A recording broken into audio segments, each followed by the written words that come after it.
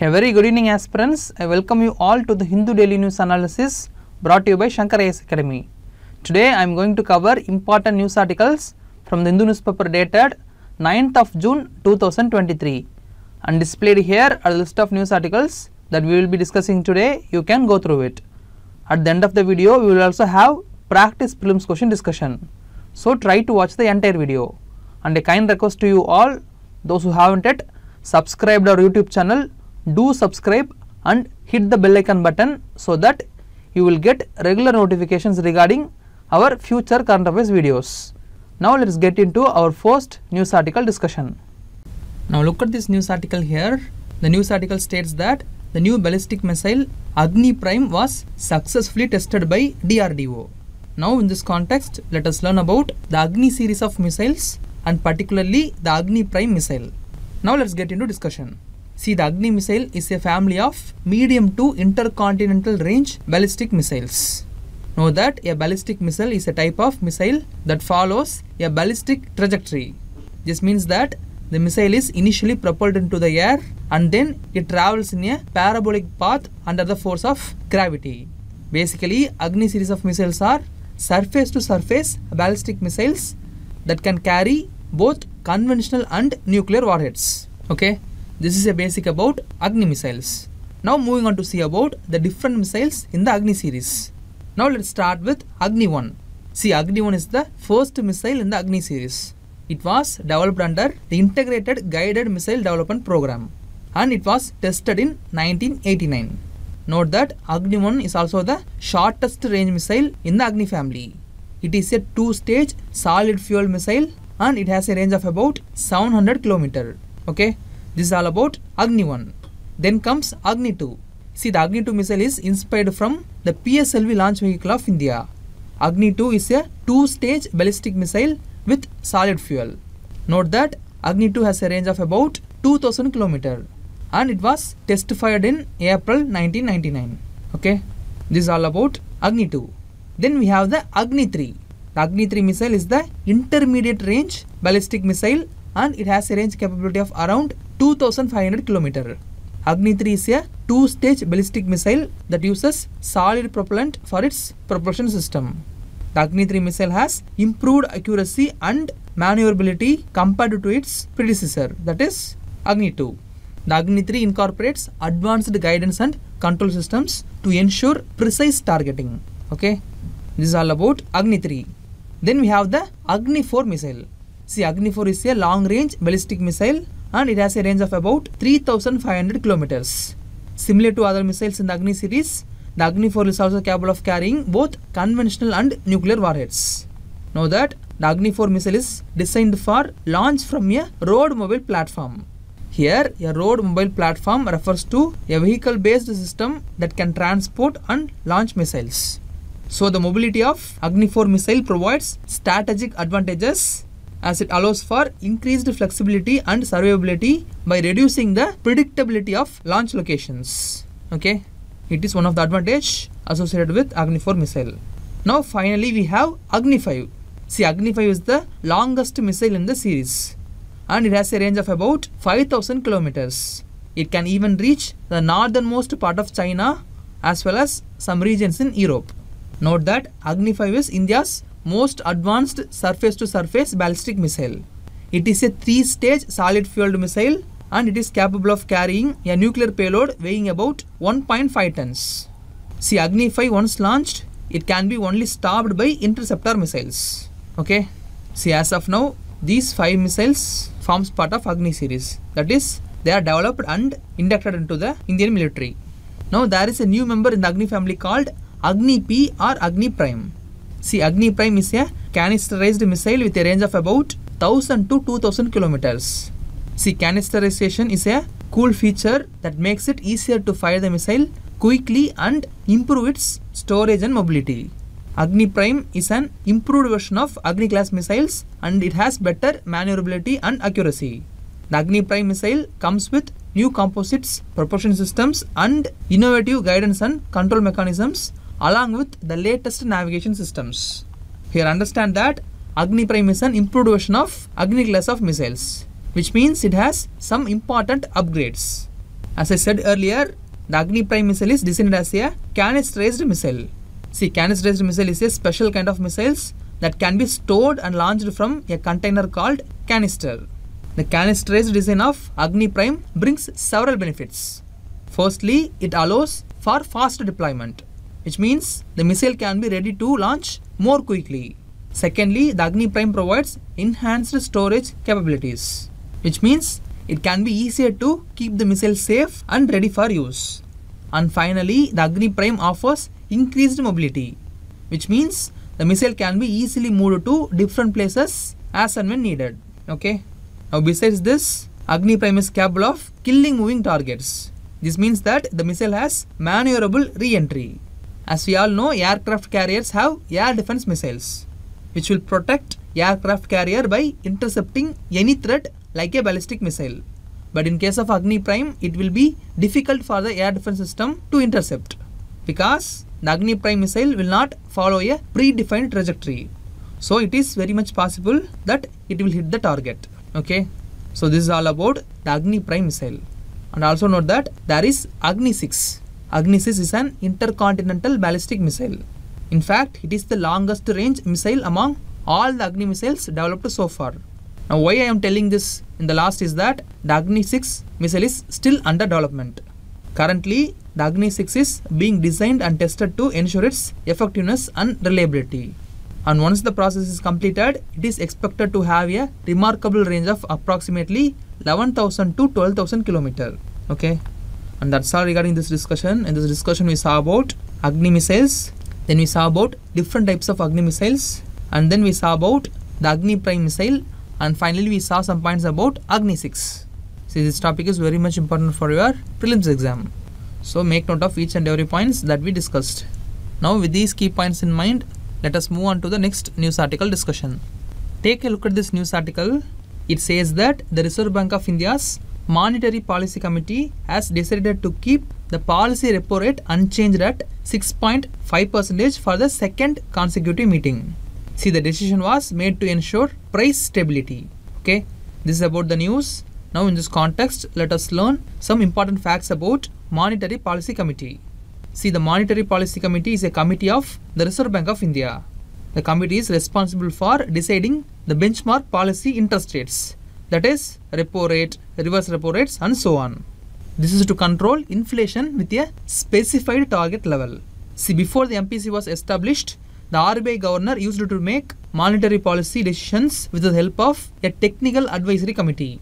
But now the decision making process has become more transparent and accountable through the committee based approach. See, the idea of setting up an monetary policy has been discussed for quite some time. Various committees and reports recommended the formation of Monetary Policy Committee. They said that a committee based approach would bring more transparency and accountability to monetary policy decisions. And finally, in 2015, the RBI and the Indian government signed Monetary Policy Framework Agreement.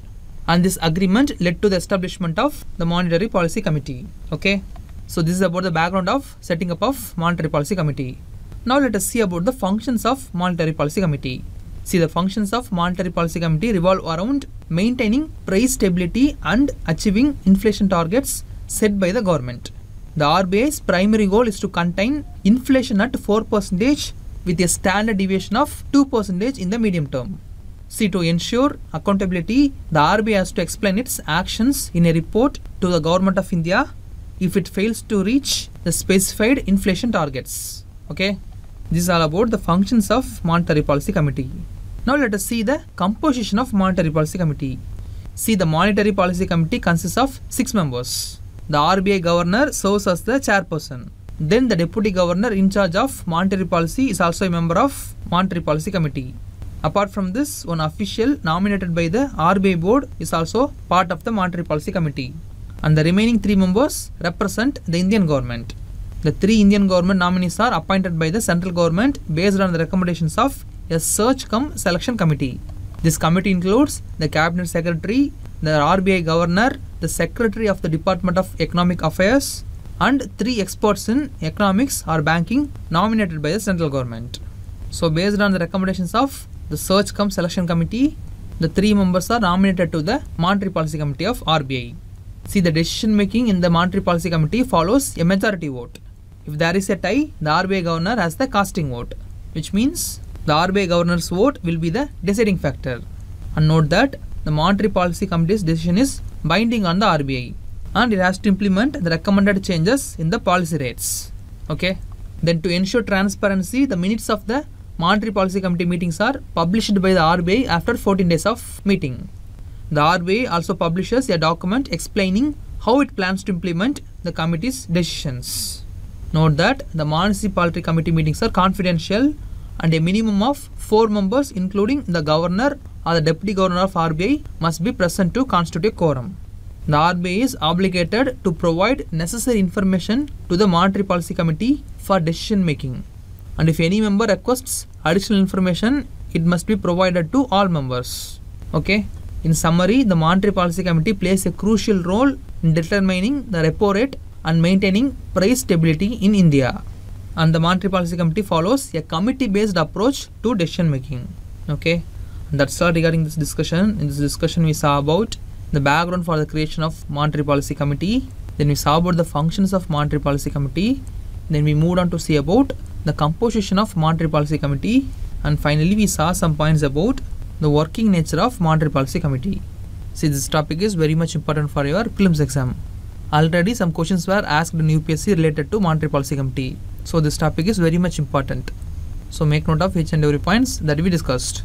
Now let us move on to the next news article discussion. Now look at this article from the text and context page. This article talks about the recently imposed daily limits on the UPI transactions. It tries to explain why such restrictions are required. So in this discussion, we will understand the points provided in this text and context article. Now before getting into discussion, the syllabus relevant to this topic is given here. You can go through it. Now before getting into the article, let us see some basics about UPI. See, UPI stands for United Payment Interface. It was launched by the NPCI, that is the National Payment Corporation of India, in 2016. It was launched in conjunction with the Reserve Bank of India and Indian Banks Association.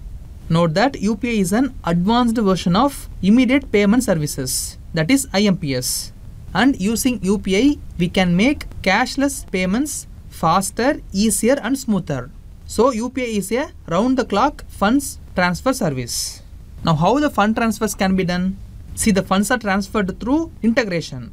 The UPI system integrates various banking features, seamless fund routing and merchant payments under one roof. So this allows users to access multiple bank accounts through a single mobile application.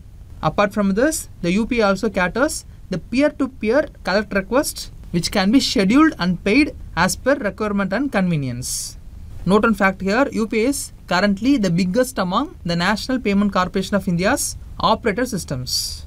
See, the other operator systems of NPCI include National Automated Clearinghouse, Immediate Payment Service, Aadhaar Enabled Payment System, Bharat Bill Payment System, RuPay, etc. So among these operator systems, UPI is the biggest.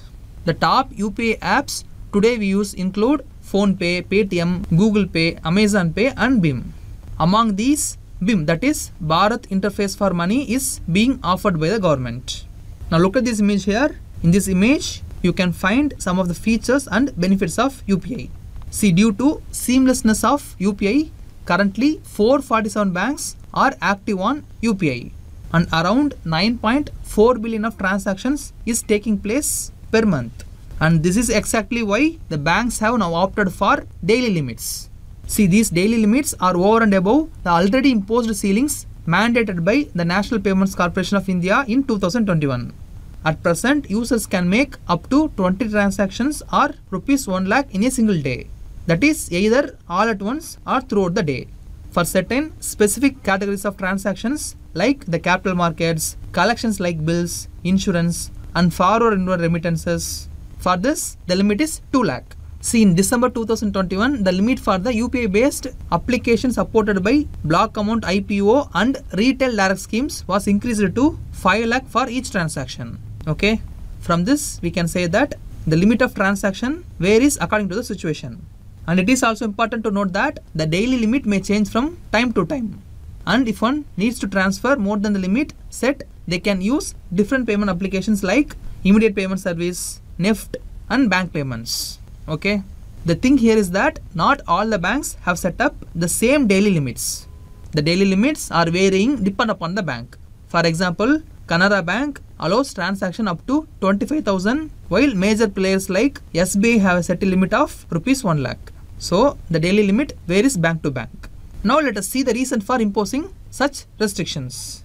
See, the restrictions are laid mainly because of two reasons. Firstly, as I already said, the imposition of limit is to sustain the smoother functioning of payments interface as it continues to acquire popularity. Secondly, the restrictions was imposed to balance customer convenience and potential fraud or risk concerns. See, until February in the financial year of 2022-23, the total number of reported UPI frauds had increased about 13% in comparison to the previous financial year. So to combat the growing incidences, there is an urgent need for safeguarding infrastructure. And this is why the restrictions in the name of daily limits are imposed. And that's all regarding this discussion. In this discussion, we saw about the UPI, that is the United Payments Interface. Then we saw about the working of UPI. And finally, we saw about the reasons for imposing the daily limits in UPI. Now, with these key points in mind, let us move on to the next news article discussion. Now, look at this small article here. It says that the Hyderabad-based company, that is the Bharat Biotech, has recalled a batch of its typhoid vaccine called Type Bar. See, this happened after it was found that the vaccine was not of standard quality by the Central Drug Standard Control Organization, that is the CDS-CO. So, in this discussion, we are going to learn about this important organization called the CDS-CO. See, the Central Drug Standard Control Organization, which is in short known as CDS-CO, is a national regulatory body in India that regulates cosmetics, pharmaceuticals and medical devices. Its main job is to make sure that these products are safe and they are of good quality. Know that CDS-CO is part of the Ministry of Health and Family Welfare and it is responsible for reviewing and approving all medical devices throughout the India. This even includes implants and contraceptions. Note that CDS-CO is headquartered in New Delhi and it also has offices all over the country. The CDS-CO is headed by the Drugs Controller General of India. Okay. See, 1940, the Indian government passed the Drugs and Cosmetics Act. This act outlined the responsibilities of federal and state regulators in ensuring the safety and well-being of patients. So, in essence, CDS-CO was created to carry out these duties under the Drugs and Cosmetics Act. Now, coming to the mission, see, the mission of CDS-CO is to protect and improve public health by ensuring the safety, effectiveness and quality of drugs, cosmetics and medical devices. The CDS-CO do this function by regulating the manufacturing, import and export of drugs. Okay.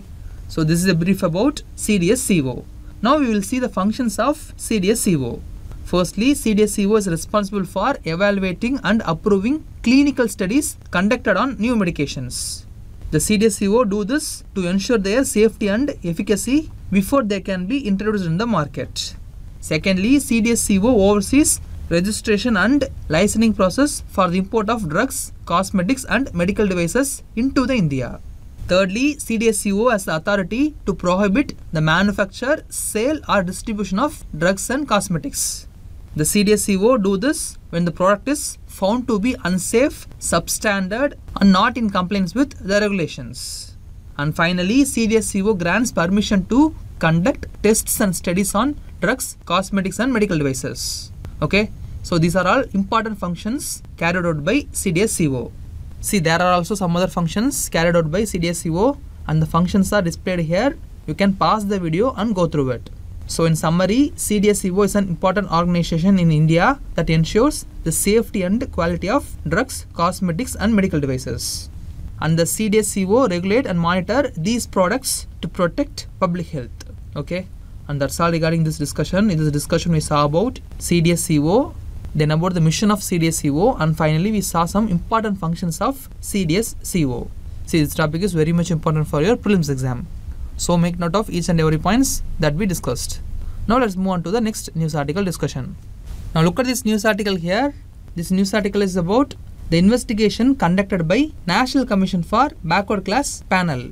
See, the investigation is regarding the reservation for OBC Muslims in West Bengal. Now, why they are conducting investigation? See, there were many allegations that in West Bengal, illegal migrants from Bangladesh, Myanmar and the Rohingyas were granted reservation. So, to look into this matter, the National Commission for Backward Classes initiated an investigation. It was found that there are more Muslim OBC castes than Hindu OBC castes in West Bengal. And it was found that 103 OBC communities out of 180 communities are categorized as Muslim communities.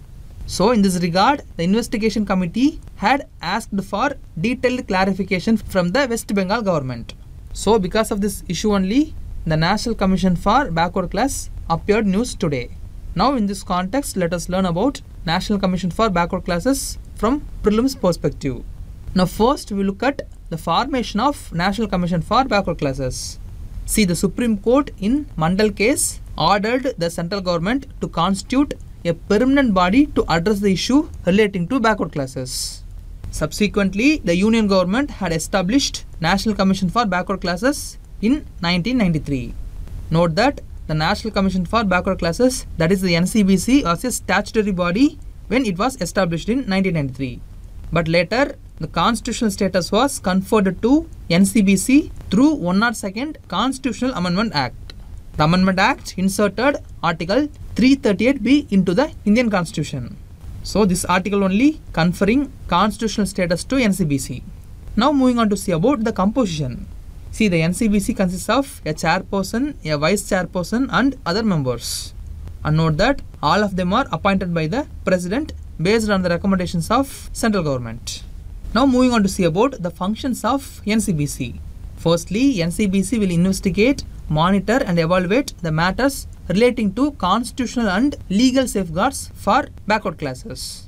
Secondly, the NCBC inquires into complaints related to deprivation of rights and safeguards of backward classes. Thirdly, NCBC participates and advises on socio-economic development of backward classes. Fourthly, NCBC submits annual reports to the President of India, and the President will place the report before the Parliament. Fifthly, NCBC recommends measures for effective implementation of safeguards and measures for development and advancement of socially and educationally backward classes. Sixthly, NCBC also discharge any other functions related to protection, welfare and advancement of socially and educationally backward classes as the President of India may specify. Okay. In addition to this, the NCBC has the power to regulate its own procedure. Apart from this, while investigating any complaints, the NCBC has the powers of a civil court. Okay. Now that's all regarding NCBC. In this discussion, we saw about the formation of National Commission for Backward Classes. Then we saw about the composition of NCBC, and finally we saw some points about the functions and powers of NCBC. See, this topic is very much important for your both prelims and mains. So make note of each and every points that we discussed. Now with these points in mind, let us move on to the next part of the news article discussion, that is to discuss preliminary practice questions. Now look at the first question. This question is regarding Agni series of missiles. Now look at the first statement. Agni Prime is India's longest range ballistic missile. See, this statement is incorrect. As of now, Agni 5 is the longest range ballistic missile developed in India. It has a range of over 5,000 kilometers. And note that Agni 6 is under development. Once it gets developed, Agni 6 would be the longest ballistic missile, which would have a range of about 10,000 to 12,000 kilometers. Now coming to Agni Prime, see, Agni Prime has a range of about 1,000 to 2,000 kilometers. So it is not the longest range ballistic missile. So statement 1 is incorrect. Now coming to the second statement, both Agni 2 and Agni 3 can be launched through rail cars. See, this statement is correct. Both Agni 2 and Agni 3 are likely to be launched via rail cars that are with slide open roofs. So statement 2 is correct. Now coming to the third statement, Agni 5 is the first Indian missile with maneuverable re-entry vehicle.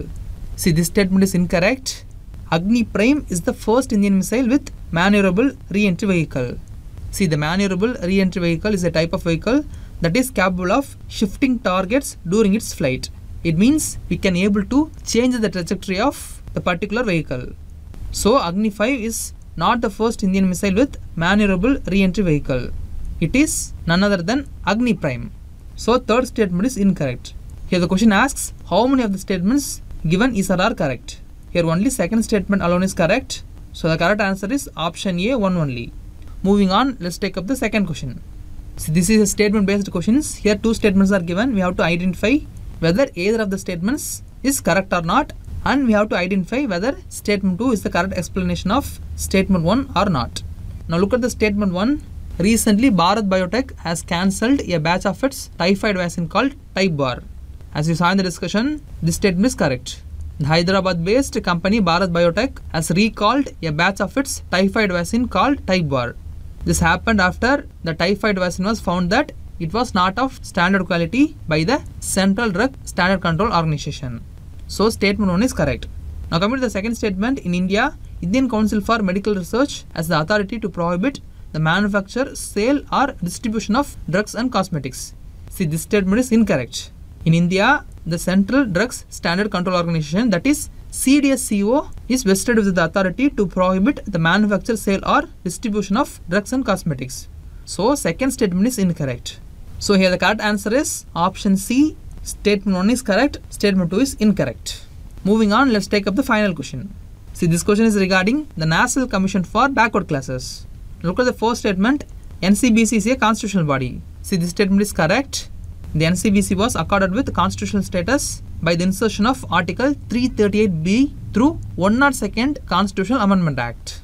So statement 1 is correct. Now coming to the second statement, it is vested with the powers of the civil court while investigating complaints. See, it is one of the powers of NCBC. It has the powers of civil court while investigating complaints regarding the socially and educationally backward classes. So statement 2 is also correct. Now coming to the third statement, the chairman of NCBC will be appointed by the President of India. See, this statement is also correct. The chairperson, vice chairperson and 3 other members of NCBC are appointed by President by warrant under his hand or seal. So third statement is also correct. Here question asks for how many of the above statements are incorrect. Here all the 3 statements are correct. So the correct answer for the question is option D, none. This is the quiz question for you today. I will post this quiz question in a community section. Try to answer it. And don't worry, the answer for the quiz question is posted in the comment section of the quiz question itself. You can verify it. And displayed here are the main questions for your practice. Go through the questions, write your answers and post it in the comment section. With this, we have come to the end of the video. If you liked our analysis, please like, comment and share. And don't forget to subscribe to Shankar IAS Academy YouTube channel. Now, thank you for listening.